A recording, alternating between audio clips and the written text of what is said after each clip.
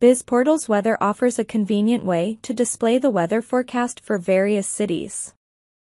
Users can view the weather for one city at a time by selecting it from the location drop-down menu in the web part header. Portal administrators and site owners define the available cities in the Configure section.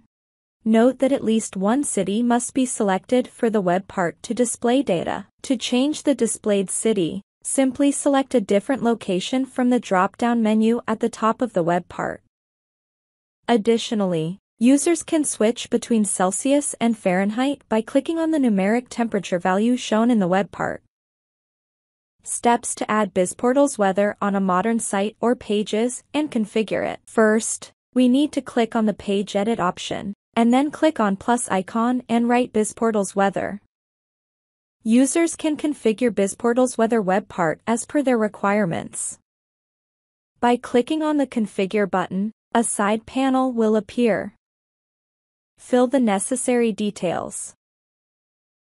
Web part title. This title can be easily adjusted or changed based on your needs. This title can be used to select on the content that is being displayed or the targeted audience that it's for. Web part description. Users can write a brief description which explains the information related to content which has been displayed in the web part. API URL. This field shows the default value of the site from which the weather information is being retrieved. API key. Enter the API key. If the key is incorrect, the BizPortals Weather feature will not function. Configure cities. This feature enables users to add cities that display the weather information of city. Add city. Specify name of the city. External URL.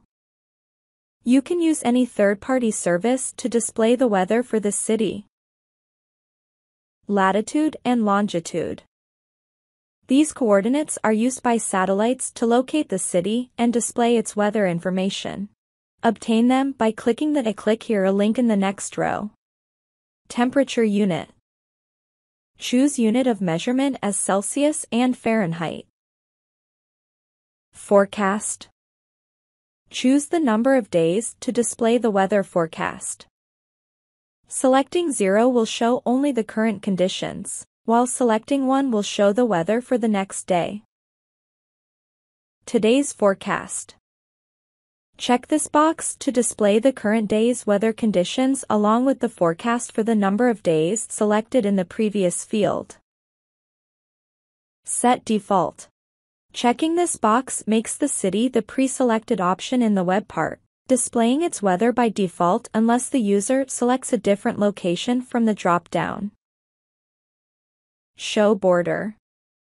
Enable this feature to add a visible border around the web part, enhancing its visual distinction and clarity. Web part layout settings. Select header layout. There are different options to choose from. If you pick the first 5 options, the header will be displayed. The header will be displayed as shown in options.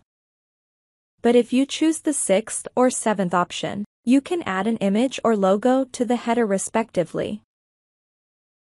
Select web part layout. Choose layout from the available options. Web part height. Adjust height of web part by sliding the range bar according to the requirement. Display web part title. Enable this button if you want to display the title. Customize theme. Enable this option to personalize the web part's visual appearance by applying a custom background theme.